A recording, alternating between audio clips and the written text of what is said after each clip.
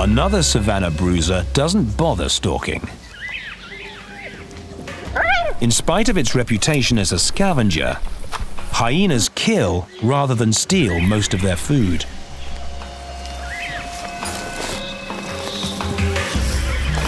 This mean machine just struts in, purposefully not concealing itself, just to measure up its prey. The young, the old, the sick, the weak. That's what they're looking for.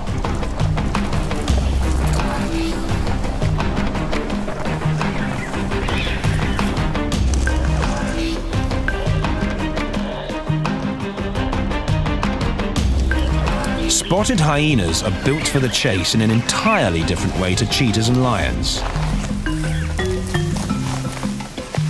In a sprint, they can reach impressive speeds of 60 kilometers per hour, but their endurance is their biggest asset. They can sustain speeds of almost 50 kilometers per hour over a distance of 5 kilometers, running down just about anything to exhaustion. Strong, well-developed neck and forequarters dwarf the rest of their body, giving them their sinister, sloped-back gait.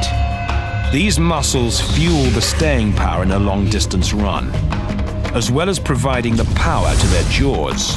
A bite force of 360 kilograms, more powerful than that of a lion or a tiger, allows them to crush even the biggest bones in their prey.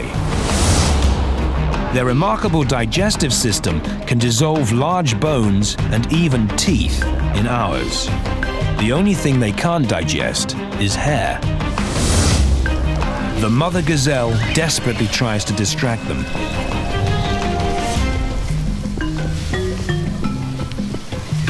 Hyenas often use a tag team approach, rotating in and out as they chase down prey.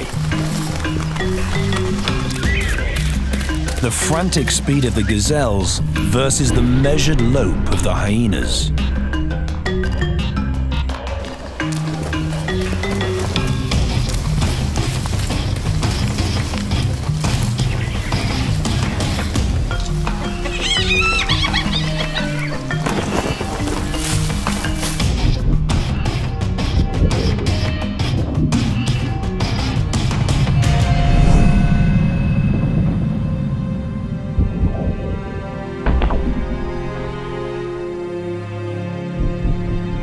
Once within jaws' reach, it's game over for this young fawn.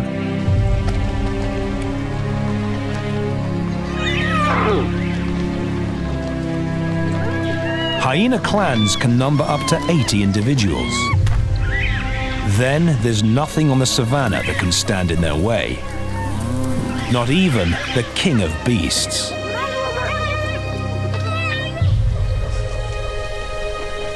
But there is very little fighting going on during baby boomer month. There's plenty to go around.